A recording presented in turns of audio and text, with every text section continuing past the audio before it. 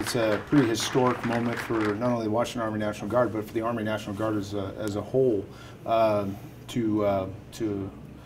partner a brigade combat team up with a active duty division is a new paradigm in the thinking for how we develop readiness, how we develop units, not only in the Army, but in the Army National Guard. Well, I look forward to our integrated training programs so that we can look at, for example, out in FY20, fiscal year 20,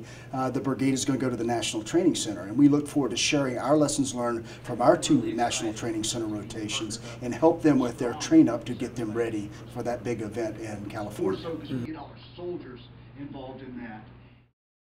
We hope to be training with Stryker brigades that are over here at Joint Base Lewis McChord and with the 7th Division, and really being part of the the 7th ID team in our training. One of the reasons we wanted to convert the 81st was to have a tighter partnership with our brothers in arms over here at Joint Base Lewis McChord,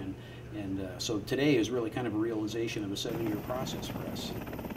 Our command readiness guidance for FY17 has already been published. The 81st is a part of that, and we look forward to developing our leaders and building readiness through our training program together.